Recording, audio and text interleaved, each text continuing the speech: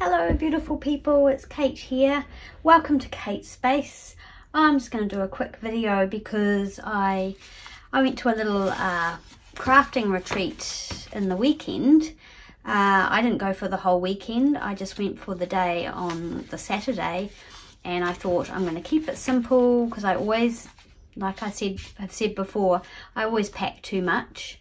So I thought, oh, I'll print out some of these wallpaper digis that are from Heather, Ruby and Pearl, which I'll link down below. I'm a little bit obsessed with wallpaper at the moment, vintage wallpaper, as you've all probably guessed. And then I got some of this, I've got an old book. It's falling apart. It's an 1800s botanical book. There are some really lovely images in it, which I'm hoping one day, if I can get a grip on how to scan things and them not turn out looking rubbish, I probably will scan some of those images. But these pages, they're quite friable. See, they're just very old. So I use those to back the little digital. And what I really wanted to do was use up all my eco-dyed, well not, yeah, so eco-dyed, well as in hand-dyed paper. So it's just photocopier paper that I'd dyed with the black beans, but because I put it on a cloth that had already had coffee dyed paper on it, it kind of got this browny tinge. It's a bit grungy. There's still a lovely blue to that one. I don't know if it looks blue on camera. And then this is the avocado dyed paper, but that kind of got a little bit of coffee on it as well. Doesn't look very pink on camera, but it's quite pink. And then I made some envelopes as well. So I thought, oh, I'm gonna make some more. I'm gonna have a real stash. These ones I thought you could actually stick into a journal and they could open up and you could maybe write on them. That would be quite cute. But also they're great for little cards, notes, into Happy Mail or whatever. And then I found another image on my computer that I love, and I used this in the Bella journal at the back. So I printed that 4 to a page. I think it's an image out of an old botanical book. I can't, to be honest, tell you where I found that. And I used that.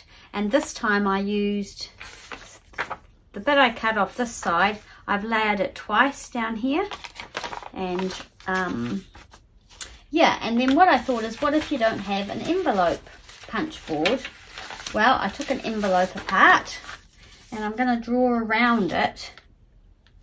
So let's start with that. It's amazing how not straight this envelope is. Look at it on the paper there. So I'll just try. So how is everybody this week? I hope everybody's well and getting some crafting done. Some of you will be into summer and having lovely warm days over here in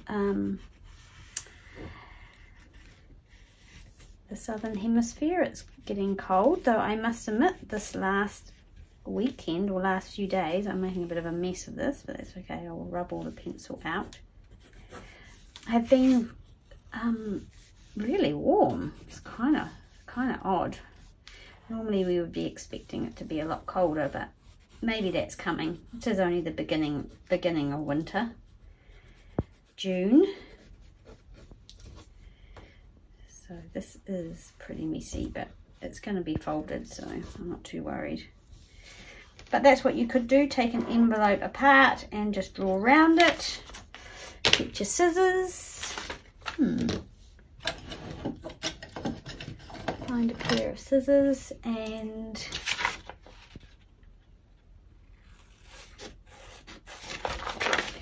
you won't have your scored marks like you do with the envelope scoreboard, but that's, I mean, that's not the end of the world either. It's still probably going to work. Oh, we'll soon find out. I haven't done it yet.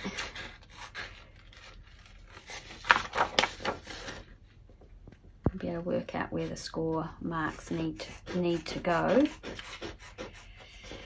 But yeah, I didn't want to throw this paper away just because it didn't turn out perfectly dyed. next time. Oh, I am going to probably make another batch soon. I've got some avocado skins in the freezer, and I think I'll make sure I lay it on something that hasn't had coffee dyed paper lying on it, and I'll lay it out more carefully. I think I might even soak it for a bit longer to see if I can get a deeper pink. It's all experimentation.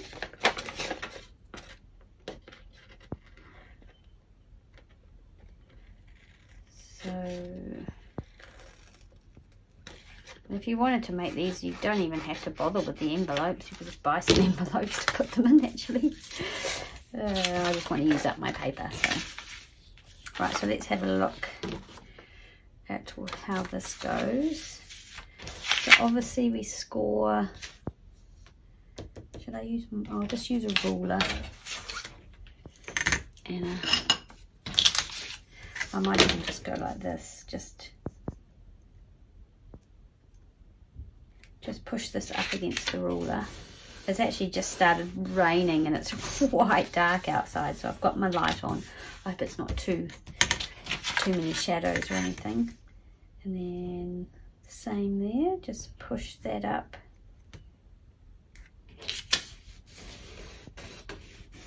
Against the ruler. Yeah, so far so good. Same again there, I think.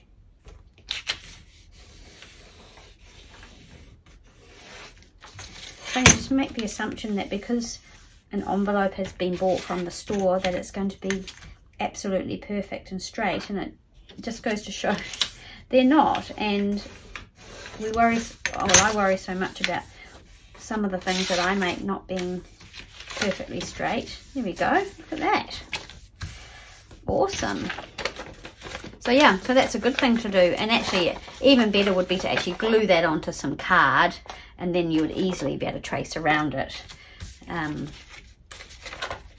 So let's make one of the note cards. We'll make one with this flower that I've printed off, and you could use if you've got a beautiful image in a book. You don't have to have digitals. Though in saying that, if you've got a printer, some digital kits, they're not very expensive. I have printed this on Epsom presentation paper, which is why it's got that's just so beautiful and vivid. It would be probably a much more muted if I just printed it onto normal copy paper.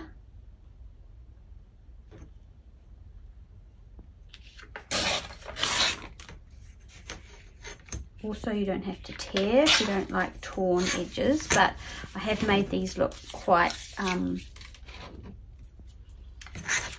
guess, rugged, rough, you could say rough.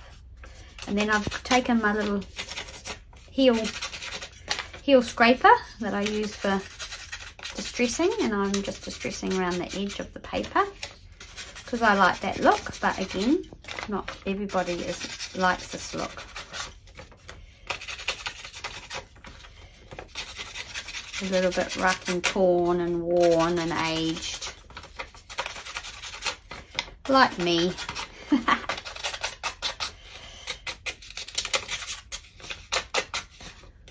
Speaking of age, the other day or the other night, I just wasn't really sleeping that well, and I must have kind of fallen asleep with my arms sort of bent over the top of my head.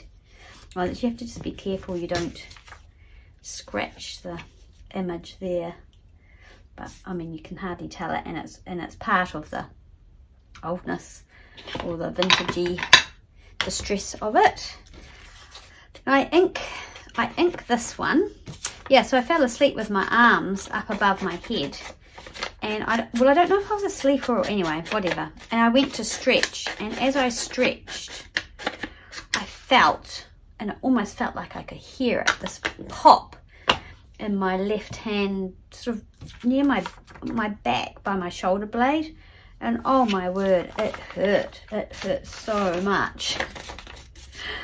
So I've got some pink avocado paper, so the next So by 3 o'clock in the morning I was so sore I could hardly roll over in bed, and I wasn't sleeping, so I got up and I took some pain relief, because I have some good pain relief for I have arthritis, so every now and then when that flares up I've got some good anti-inflammatories that I can take, so I grabbed some of those. Oh, now that's what I did with this other one. I shortened this part here, so I made this a bit smaller. Yeah, I took some anti-inflammatories and went back to bed, but oh, I didn't have a good night, and I didn't have a good day the next day either, to be fair. But I am feeling, it's feeling a lot better. It's still there, but nothing like it was. I've just been taking some regular paracetamol and anti-inflammatories, and it seems to have settled down. So tomorrow's yoga, so I'm going to give yoga a go tomorrow and see how I go. The other cool thing, sometimes you can just fold down a little corner if you fancy that. Little folded down corner. I quite like things like that. So there it is. You've got your border now. So if you've got some old book page, and it certainly doesn't have to be from the 1800s. The thing with this paper, it's actually probably not that much good for anything else because it's so brittle. So it's a good way to use it.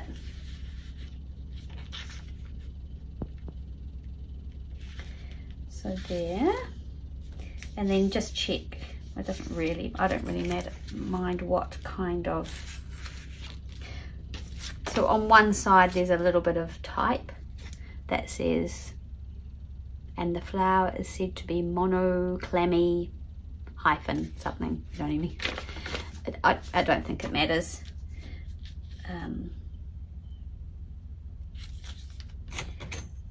So yeah, I'm just going to take that off about there.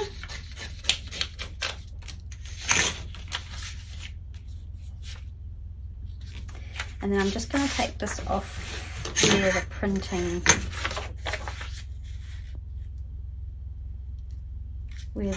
stops.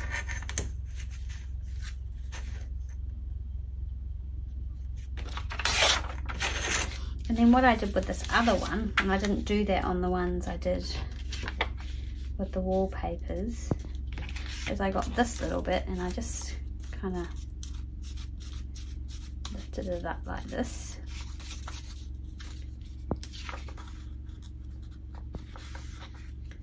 And I just glued it to there, so gave it an extra layer. So just a little bit of, this is just art glitter glue, but you can use anything, and I just push it right up to the edge there.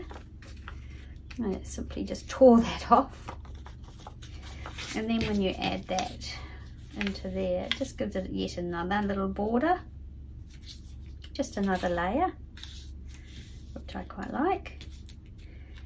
So then we attach this.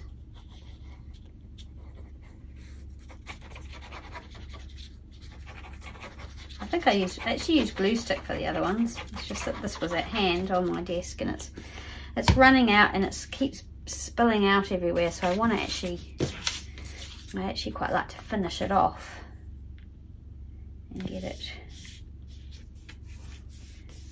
finished. And if you want to sort of tear the edges a little bit, you can. If not, no, don't. And then that sits on there. Super simple.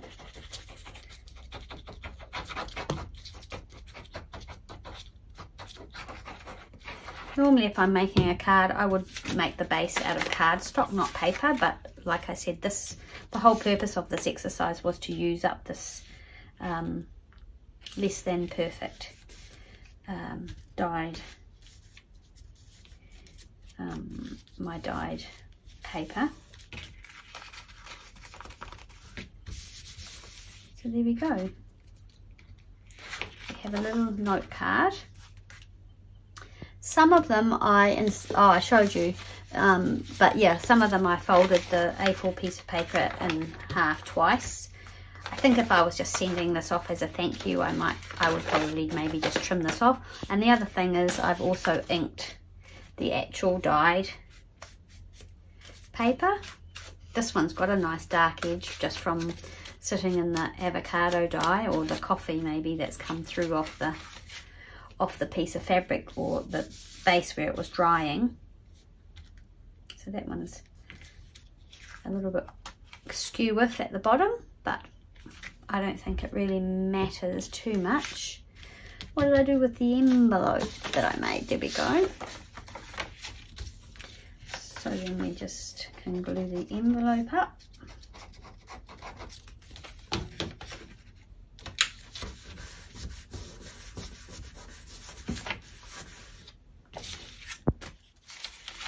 And we have a very simple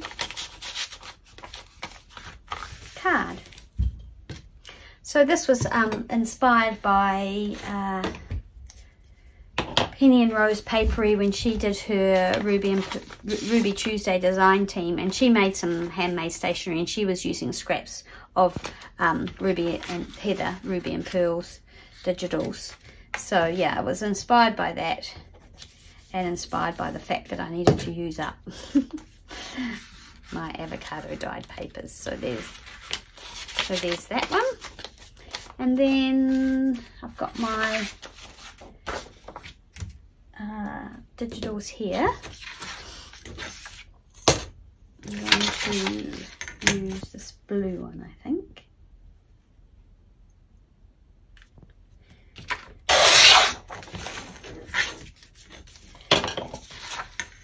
I've started a little series of books. Well, at the moment there's 2, but I was thinking I might make another one because I've still got some fabric from a piece of fabric that I was gifted, and I just love the fabric, and it was gifted to me by my neighbour, my friend Hilary, and it's her birthday, and I'm making her a journal from it. And then I thought, oh, maybe I could make a couple of extras, so we'll see how we go with that. So I've been working on the cover of that today.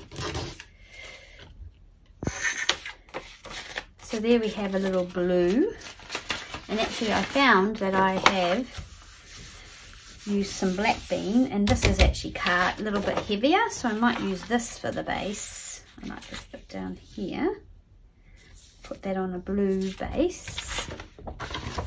So all I do is this. So actually,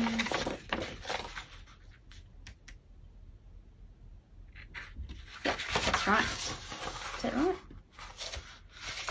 I actually quite like it to be that way. Would I? No. Okay, this way. Stop faffing around.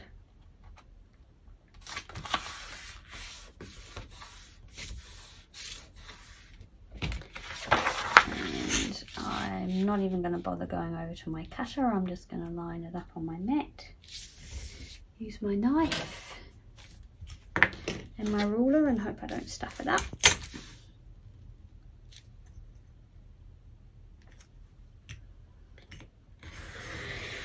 I like projects like this to make you feel like you've actually achieved something. I'm not a fan of that one.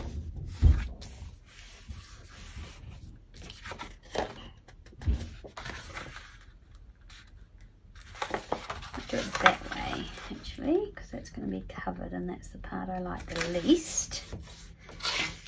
So there we go, there's our little base. This is going on top.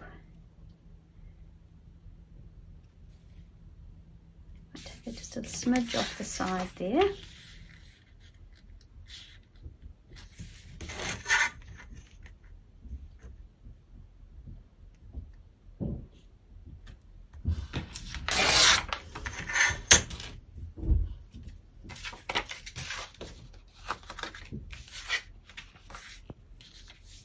Right, then we get our book page.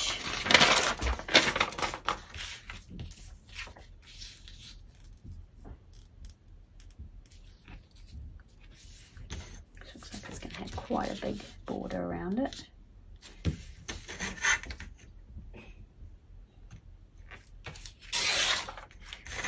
smaller digital, but we can still do this, can't we? We can still put that little edge round like that.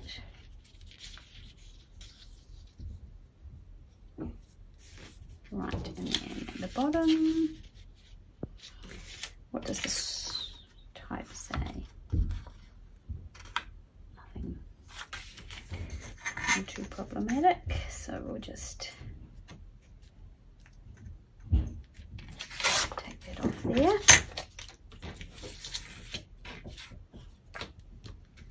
Oh, I'm going to give it a bit of a distress with my, I don't even know what this thing's called, heel scraper. Gross. Paper distresser is what we call it now. It has been repurposed.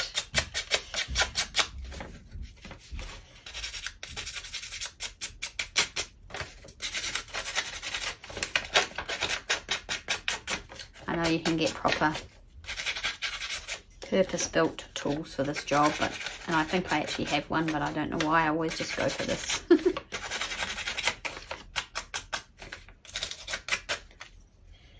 There we go, and then I'm going to give that a little bit of an ink.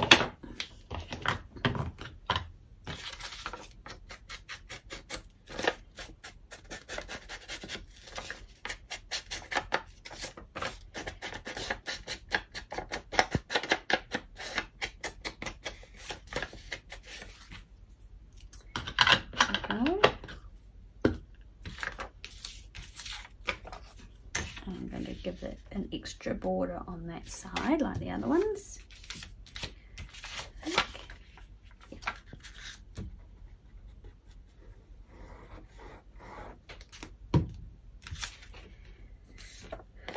Pop that on there like that.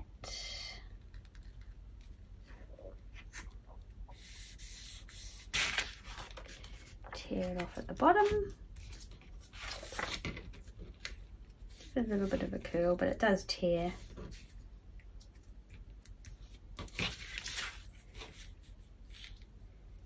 She's an old book, that one.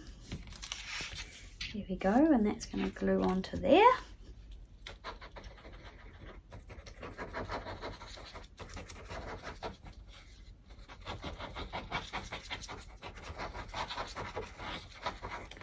I love the beautiful colour of the paper. In the Instagram post that I did, some people saying, oh, I love the way you've used the gold, and I was like, I haven't used the gold, that's just the way that beautiful paper's glowing in the light when I took the picture. It gives this effect of gold. And then I thought, oh, maybe I should try some gold. I've got some of that gold. It's called patinating wax. I just bought it at the art shop. I saw it on the table, and oh, see, now I've made that one a bit too wide for the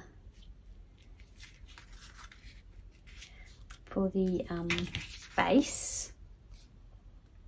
I don't think it really matters because that can just turn up like that, I think. Yeah, I don't know if it's the same as the crafting wax that people, I see lots of people using.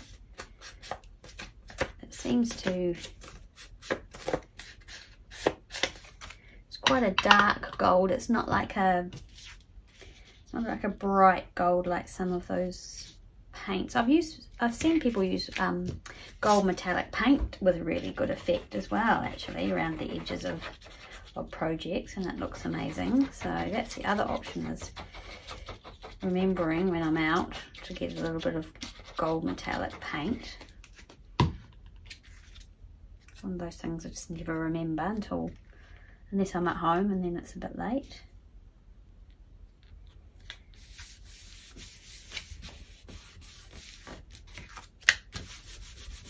So that one kind of spills over the edge a little bit there, but I'm okay with that. And there we go. And we can make an envelope with my funny looking thing. Template.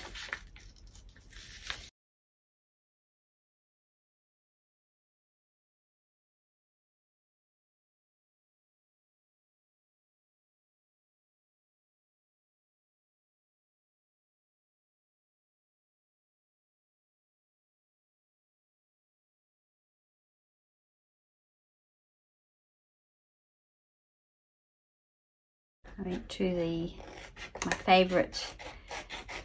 my favourite antique store the other day and treated myself to a few vintage greeting cards and postcards and some vintage trims.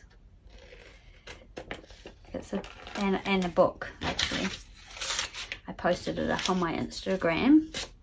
A few of the things I got. It's not a cheap place. Oh, I think I need to cut that. It's actually quite expensive, and they have just a truckload of old vintage things, like their cabinet cards. They've got containers and containers of them, but the majority of them are $9 each, and I just can't spend that. I don't know about anyone else, but that's just too much for me to be spending on one old photo. But some of the things I found were, if not bargains, they wouldn't break the bank. So they have a suitcase which has all their sort of odds and ends of trim, and I can tell they're old. I know they're old. They're not, well, the majority of them are. I don't buy it if it looks like it's something I could get at the fabric store. But yeah, again, it is kind of expensive, but it's a treat. I don't do it every day or every week. It's just a place I go, and usually I look around and gaze at everything and don't buy anything. But this day I had a little bit of time, so I asked if I could. They opened one of the last cabinets for me, and I said, oh, can I please just sift through your greeting cards and postcards? Well, this was just in one cabinet, and I got a few I really loved, so probably spent a little bit more than I wanted to, but oh well. They've got a huge section of buttons as well, but when I said, oh, how much are the buttons? And she said, oh, the buttons are $1 each, and I'm like, oh my gosh, it's just too expensive. So you'd have to, I think you have to go in there and maybe go, if you've got time, go through all the buttons and pick some out, and then just offer less, because I just think that's too much. I mean, who else is going to buy them except for crafters? Not going to be a lot of people going in wanting to buy odd old buttons. Anyway, so there we go. There's a little envelope to go with the card that we've just made. How quick and easy is that? And it's just cute. So I think making cards, it's good. Yeah, if you've got a little image you like, you can use that, and then just layer it up with some bits of paper and distress it a little bit, and you end up with just a really cute, simple card that can be a thank you or a get well, or I don't know, just a little note to somebody. I think they're cute, and they're easy, simple and easy to make. And then you've got a little stash for when you go, oh my gosh, I need a card for such and such, and you can go, oh, I've got one in my drawer, I'm sorted. So yeah, so that's what I made, and thought I'd just share it on video and say hi to everybody. I hope you've enjoyed the video. Thanks for hanging out with me if you've stuck through the whole video, and I hope you've done some crafting while I've chatted away. I really appreciate all my new subscribers. Welcome, and appreciate all the support, and I'll see you again soon in the next video. Bye.